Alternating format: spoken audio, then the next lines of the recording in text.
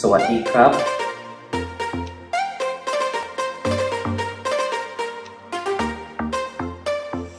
It's getting late, I'm drifting away, but I know you're not the type to stay.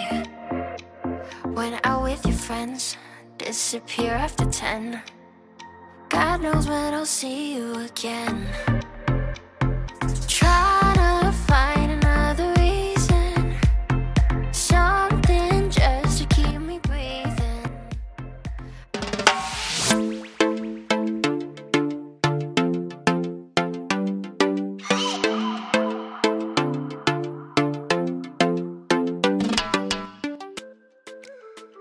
Guys, andito ako ngayon ulit sa labas ng hotel. And parang plan ko gumawa ng mini vlog dito sa Santiphap Park. So yan pala yung tawag dyan, Santiphap Park. So hindi ko alam kung tama yung pronunciation, pero syempre gusto ko rin malibot. So ito yung harapan ng park, guys. And yung flag, may dalawang flag siya. Hindi ko alam yung isa, yung blue, hindi ko alam kung anong meaning. Pero ito, Thailand flag. Tapos ito yung mga guidelines nila. Bawal magpapasok ng aso, bawal magdumi. Ayan, nababasa nyo naman, diba? Hindi ko mabasa eh. So ayan, low. Ito yung front nila, entrance. So mabait naman si Kuya Guard, pinapasok tayo dito sa loob. Ayan, kung mapapansin sa likod ko, may nagja-jogging na. And nasa likod ko is ito, parang statue rin. Yan guys, maraming culture paniniwala dito sa Thailand. Tapos ito yung nasa harap ko, garden. Yan, actually hindi ko mabasa yung mga plants, pero ayan, grabe, napakaganda. Tapos meron dito indoor plant exhibiting. Ayan, nakakatuwa, may mga batang doll statue. Or hindi ko alam kung ano, Buddha ba yan? Oo, nakasakay sila sa Carabao, guys. Yan, grabe. Kung gusto nyo mag-unwind and reconnect with nature, dito kayo sa park na to, Santiphap Park. Then sa gitna ng park nila, guys, meron silang pond. Ito, yan, grabe, ang daming puno and ano dito, halaman. So yan yung mga nagja-jogging.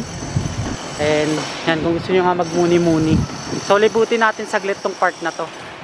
Grabe guys, so lawak pa ng park na to. And dito, grabe, nagaganda ang mga buildings. Ayan, si Kuya nagja-jogging. Marami pa doon. So, tambayan din ata yun. Witty na mga poste sa kanila, guys. So, talagang by culture talaga. Parang temple din yung poste nila. Ayan. Ano tong halaman na to? So, hindi ko siya kilala, guys. Comment down below kung kilala nitong red na to, na halaman. Ayan, marami pa. Ayan, mga water lilies. So ayan, may playground din. Wow, for exercise. Sa mga k-drama ko lang to nakikita. Galing.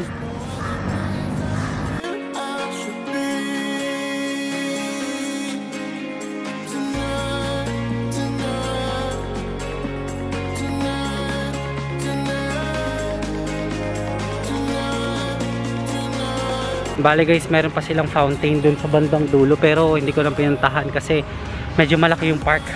So napapagod ako kaagad.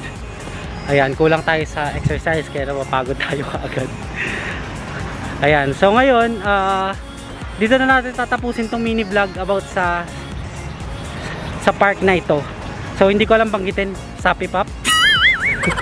Ayun, so ngayon magbubuk na tayo ng grab papuntang Prato ng mall.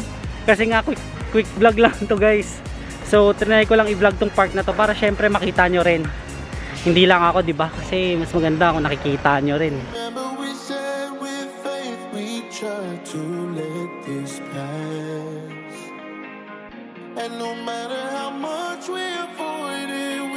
If you guys like this video, don't forget to follow me on my Instagram at Lost Furukawa and my Facebook page Lost Furukawa din.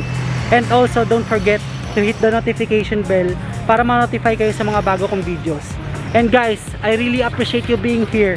Let's start another Bangkok vlog again in the next one. Grabe pang ilan na. Hindi ko na mabilang guys. Bye!